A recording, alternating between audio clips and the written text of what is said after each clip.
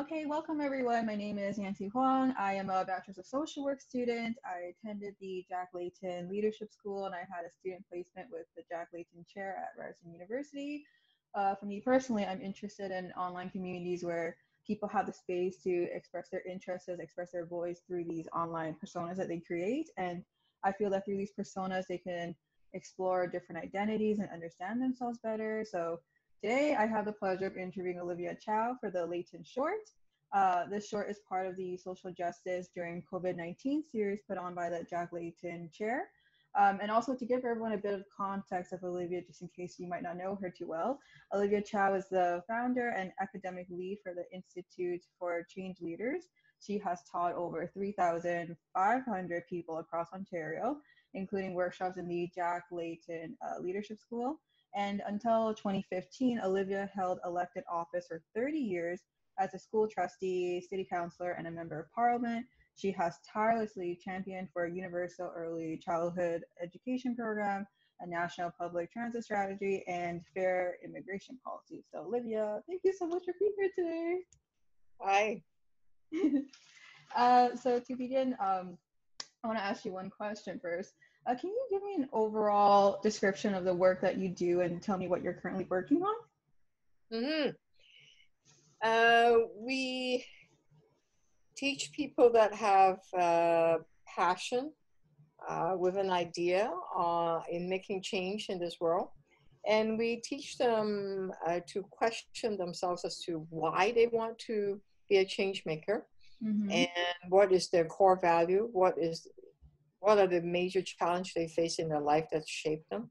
Mm-hmm. And then we teach them how to take the story of themselves and connect with others and bring others on board as leaders. Mm-hmm. And then they would work on a key goal, key organizing goal. It could be, for example, defunding the police by X percentage. If that is the goal, what is the strategy? Who has the power to make that change? Those people that have power, what do they want from you and your team? What kind of resources do you have as a team? How do you recruit other people to join your team? And once you have located power, mapping power, then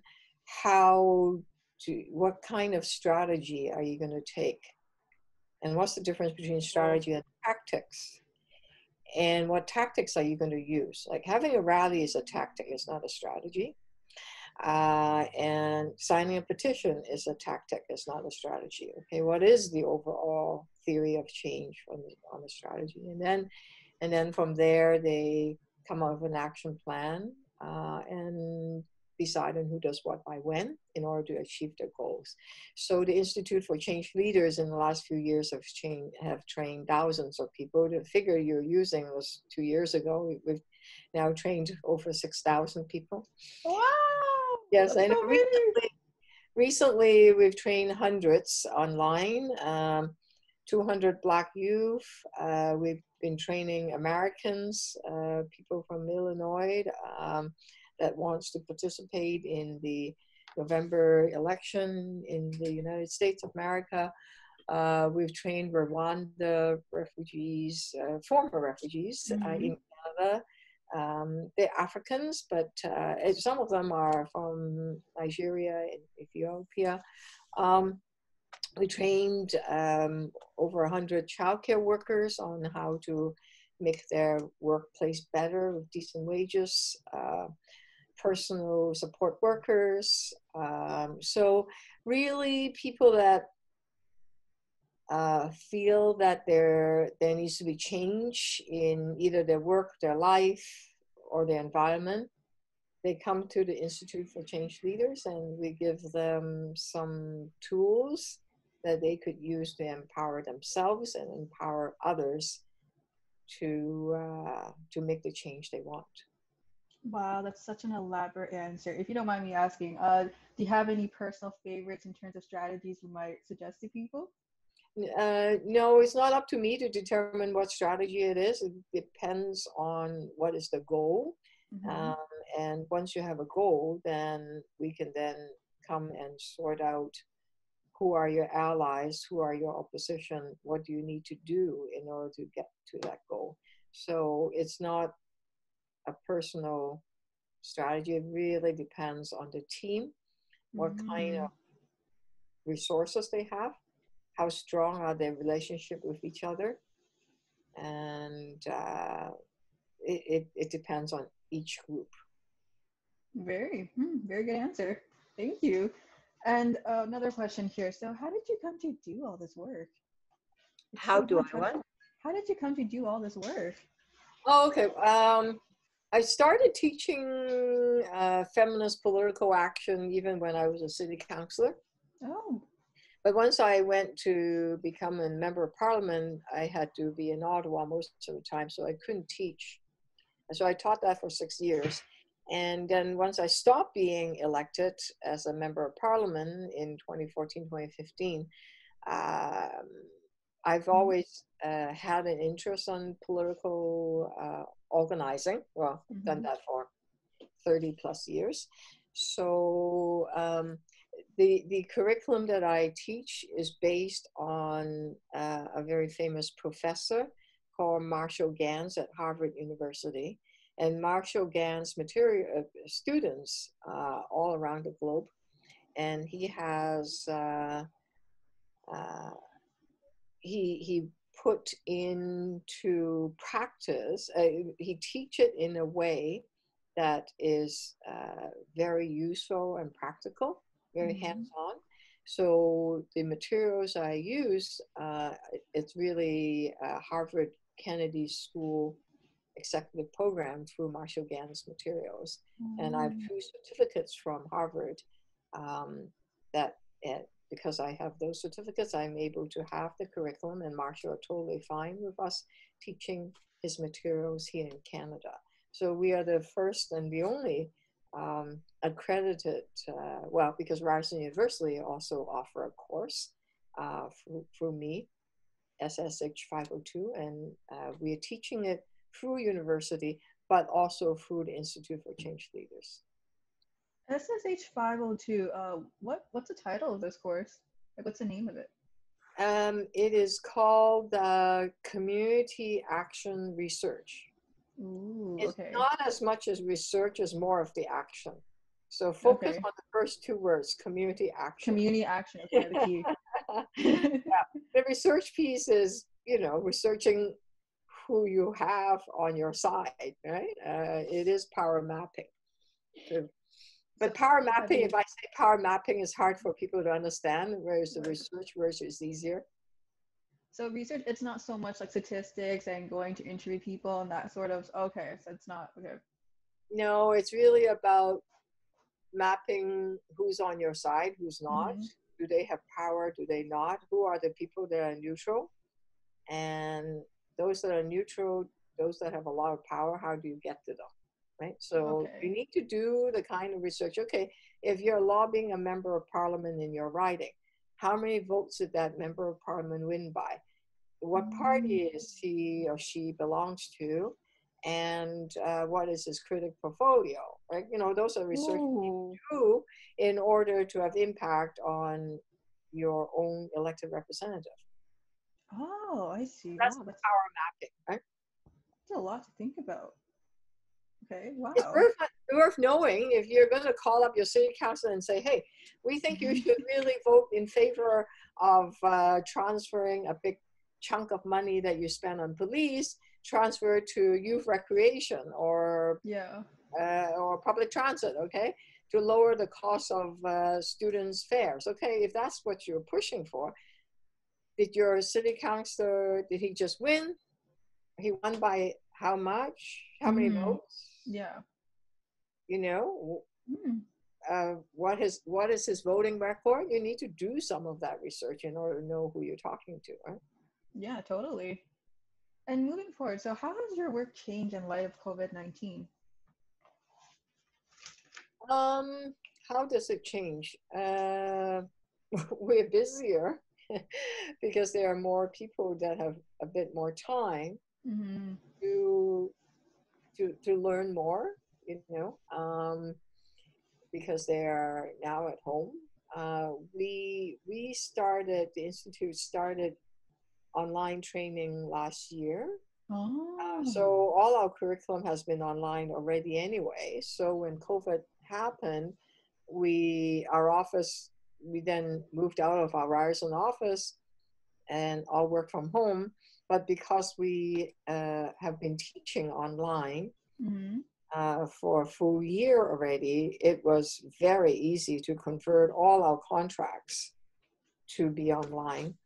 And and we found that when it's online, if you design it properly with good polling, with good breakout rooms, lots of interaction, small groups, bigger groups, a lot of dialogue. It could be Dialogue's important, yeah. Oh yeah, dialogue is important. You don't go ba ba ba ba the full 45 minutes. Like maximum time you can like 5 minutes or so, 3 to 5 minutes. You need a response. If not, people go, oh my God, this is boring. So how does the online format look like? Do you have like live Zoom meetings? Are things Zoom. recorded or? It's through Zoom. Okay. And we ask you to turn on your camera. We ask you to put chats, question you have, comments on chat. We have a chat monitor. We Oh, have okay. a timer so that, if this piece is 3 minutes, we are doing 3 minutes and we move it. Yeah, we're very, very straight. If the training is 2 hours, it's going to be 2 hours, hour and a half. We also find that you cannot do more than 2 hours. You always need to have a break in between. So there's standard stuff that you could use. You can, rather than people raising hands, you can still do hand raising in Zoom. But you could also have the breakout rooms are really great, and you could use a Google Drive and say a Google Doc or Google Sheet. People can participate and write on the document so that you can share your screen and look at the document as everybody participate in putting what they want in there. So there are many ways to make it very interactive. Discussion threads as well? Say that again? Do you also have like discussion threads too? Is there a session? Like, you know how with D2L, for example, we have like discussion threads. Sometimes they can be great because lots of students participate, but other times it could be the blah, blah, blah, like you mentioned. The discussion, we ask people to type in, depends on number of students. We've had 200, 100, sometimes 25, depends on the size of it. Okay. We ask people to mute themselves, that if they have something to say, you can put up their hands, or like I just put up my hands, Ooh, yeah. and I can just lower my hands. So if I want to mute myself, I could invite other people. I could raise my hand saying, "Oh yeah, please," or I could write something in the chat and say something. I just written to you right now in the chat, and you could write your comments in the chat. And that would be, and then I will unmute you and have you make the comment and, have other people commenting. So it's totally 100% interactive. That's so great. Your course sounds so engaging. Moving on to the next question here. So what inspired you to pursue social justice, especially considering that with Asian families, they don't generally advocate pursuing politics as a career because there is that tendency to like favor, let's say, a stable job. So there's that curiosity of how did you, like why or how? I didn't start off wanting to become a politician. I got involved, I got politicized by a group of my friends that was protesting something called, it's CTV. They have a W5 program. One day they did a program called Campus Giveaway. Campus Giveaway. The program, the key point of that episode is that your sons and daughters cannot make it to the university because all these foreigners are taking the space. Mm-hmm. That's why it's called campus giveaway. And when they show foreigners, they show face of Asians. Mm-hmm. Except this is the University of Toronto, the pharmacy department. You have to be a line immigrant or Canadian in order to be a student. Just because they're Asian faces did not mean that they are foreigners. Mm-hmm. So it was purely a racist program that accused Chinese Canadian of taking away university seats. Your kids cannot get into U of T because of all these Asian taking away your spaces. Okay? Mm-hmm. That's racist. Mm-hmm. So my group of friends said, hey, CTV, you need to apologize. Yeah, right, sure. They Okay. ignored it. This is in 1980. No, move on. And we had demonstration. We had other people really calling them out, high profile folks. We created a network of centers all across Canada, because CTV is a national program, national TV, all across Canada, demanding change. It got, the first time they mealy mouthed, yada yada. You know, if you get offended, you know, we're sorry. It wasn't good enough. We wanted a formal apology. We wanted a new episode. Mm-hmm. One. So that was the first time I participated in something political, not political, like, you know, organizing. And from that on, I became more and more engaged. And then I got, oh, okay, this is what politics is about. It's about making change. It's about coming together. When you come together, you have the power to make the change you want if you do it correctly. Yeah. I just got excited. So since then, a lot of things that are specific for the Asian community or for immigrant community, like when you call 911, if you cannot speak English, you're in trouble, right? You don't know. Yeah. Well, I thought, well, that's not fair. Why don't we have 911 speak 150 languages? True. That's a good point. Well, right now, if you call 911, if you only speak Cantonese or Vietnamese, it can speak your language. It switch over. So if you're in trouble, you can't breathe, you need an ambulance, they understand you. If your house is on fire. If not, if you can't explain what is wrong, someone have a knife at your, someone broke into your house, how would 911 know what you're asking for, right? So changes like that, it always comes from the community, what the need of the community, and then I got involved to make the change. So we were able to win that battle, for example. Wow, and you won in the NCT. Did they actually apologize and everything? And W5, yeah, I apologize. 911, yes, it now has many languages. Plus, I've been involved in many different campaigns. wow, that's amazing. And what is your motivation for your work? Like, what keeps you going despite having so many challenges, though? It's really hearing the story of people that really need the change. Hearing the sorrow of Chinese seniors that came to Canada to build the railroad and were not able to bring their wives and the kids over because Canada had a racist immigration policy that charged head tax and then banned all Chinese to come into this country. So hearing the voices of an elderly woman who was separated from her husband for 30 years because of this racist policy, had to raise her kid alone, or the feeling of the son who never had a father growing up. That sounds because sad. I Yeah. know, but that's the result of the racist policy Canada had. That gave me the incentive to work together with them, Mm-hmm.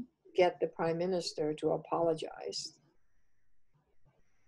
to say, yes, sorry, that was a racist policy, and here's the compensation. So they were people that had to pay a head tax were compensated at the time $20,000. Mm-hmm. That's well, in today's $500 they had to pay was like 2 million. So this is like very small amount, but it's symbolic compensation.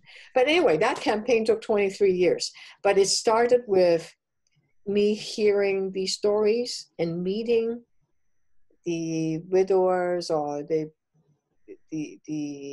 people that were victim of these racist policy, hearing their stories, feeling the anger, the sorrow, the injustice, and working together with them to win the fight. And what were some strategies that you used to win against this fight? On that one, we started the campaign in 1983. 1983. Yeah, and we finally won in 2006. And we won because in the 2006 election, the strategy was, if we make this an election issue, Mm-hmm. and that the party will lose seats if they don't promise to do the right thing. Mm-hmm. Okay. And so we created, and there was this unique opportunity. We're in the middle of a federal election, Mm-hmm. and it became an election issue. So we targeted the Chinese Canadian community and say that, look, these guys just talk. All these years did nothing. Yeah. This is what needs to be done. If they don't do it, they are disrespecting the community and they are not worthy of your vote. Mm-hmm. So that's what we did. And we won. That's really like And inspiring to hear. yeah, and the people that kept defending the status quo is no apology in the House of Commons, he lost his seat. Victory. That's good. That's really good to hear. Yeah, but 23 years is a long time to win the battle. And unfortunately, in between those years, a lot of the victims, because they were a lot of the elderly Chinese Canadian men passed away. Oh. So it was really the widow that was able to get the final apology. But it's not the compensation, it's not the money, it's the sense of justice that they finally got what they want. But anyway, long story short. Yeah, so some campaigns takes a long time. There's that saying too that change is slow. It Or really is. sometimes it's fast. And sometimes it's fast. The What are some 911 past was examples fast. then? The 911 was fast? Was, yeah, we went to the police service board. Well, no, it went 2 rounds. We lost the first round. The second time we finally got it. So how did you get the 911 changes to happen? Like, just curious for how that went.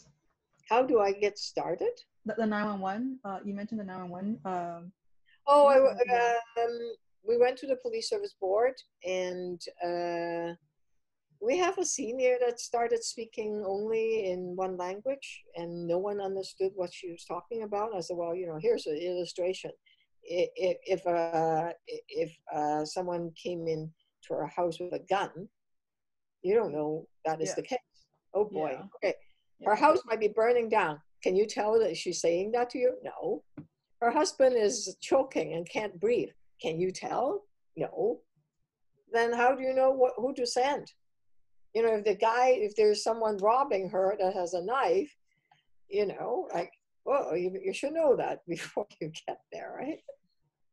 So, yeah. Yeah, and I think that by giving these what if scenarios, that's when people start to think, oh, what would I do if I was in that situation? Like, how awful would it be for me if I couldn't even communicate, if I was in danger or I need help, right? So it really taps into people thinking, oh my gosh, no, that's awful. We need to change this. Well, also they discovered that at first they thought it was going to be really expensive, and they discovered that it's actually cheaper to have these translations than sending the wrong folks out. They may not need an ambulance going out to them. They might need just a cop to show up. You know, they don't need the fire truck coming in. If someone is robbing someone, why do you want to send a fire department, right? I mean, it's expensive sending the fire department, but if you don't know, you send all three. That's expensive. That's expensive, right? Yeah. Oh. It's actually cheaper to know exactly what the person need. That's a good point, Olivia. So that's how we won. Financially, it's not just goodness of your heart. It's financially, it makes more sense. Money is a thing to consider after all. Yep. Is there anything else you'd like to say or add? What's one thing you want to change, Nancy? What's one thing I want to change? Oh, that's such a big question. Okay, maybe I should start off small. Let me ask the other way. Let me ask another way. Why do you want to, why did you apply to be a placement person with Ken, and that, you know, to be, you know, you obviously want something to do with social justice. Where did that come from? Where did that come from? I find that with, I guess with my own experiences growing up, like I feel that it's, I've noticed and seen so many cases where people are silenced in some form. So it could be something like maybe you eat dinner with your family every day, but then you can't even express your thoughts to them clearly because perhaps there's someone who likes to silence other people. Maybe there's just completely different political views, etc., etc. And so I find that having voice is very important. In having that space to express your voice is very important, which, for example, can happen online. And with me and Ken, it started because I took a course with him. It's called Art and Social Transformation. And at first, I didn't really expect too much. I thought, oh, it might be just a course we talk about art and then move on, like, you know, connect to social work somehow. But he ended up bringing so many examples, and I respected him more after hearing it. So, for example, he talked about, you know, fan fiction can be a space where you express voice or cosplay, and those are like sometimes not really like Western approaches to activities and expressing yourself.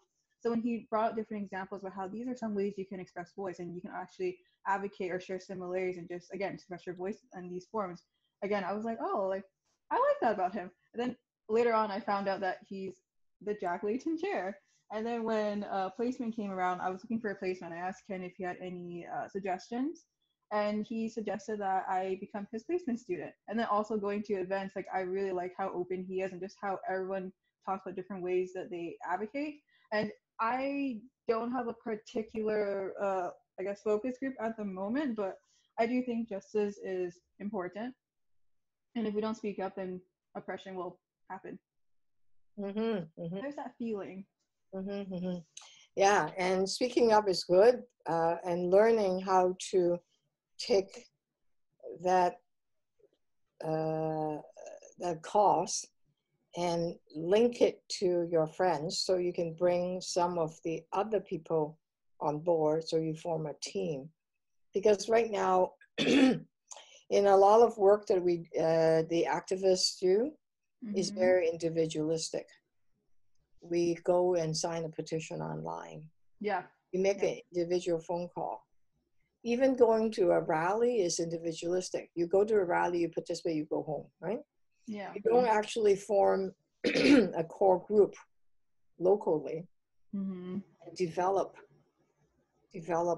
a core team to do the work. And I think if I could leave with one thought is think about collective. If the stronger relationship with your team, the more power you have. So power is not just being elected or rich or having a 50,000 name on a mailing list, having a big petition. Power is really how strong is your core team, your relationship with your team, and the talents that they have, and And from there, you have the power to make the change you want. So teamwork, especially in this very individualistic society that we have, is very, very important. And often I find we only talk to the political class, Yeah. which is about 10% of the population.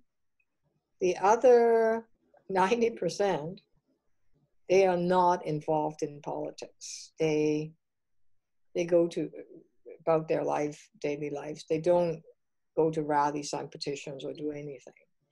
And Yeah. if we keep talking to the 10, 15%, then we're not reaching to the people, especially those that are most stressed out because they don't have the funds, they don't have the money, they live in poor housing, they're stressed out, they work 2, 3, or 4 jobs, or they have no jobs, they're depressed, they don't feel hopeful, they don't feel they have the power to make the change. So I think it's important that in all the work we do to make changes is to connect with those people that are directly being impacted by the policy and have them engaged. That's what true political organizing is about. True political organizing. I like that phrasing. Mm-hmm. Oh, it's almost time for us to go. All right. Thank you so much for this. And check us out at changeleaders.ca. And I hope we can connect and find ways to work on a campaign together. Oh, thank you so much, Olivia. And also, anyone watching this video, take SSH 502 if you can. Yes, that's right. Not too late to sign up. Is there a deadline?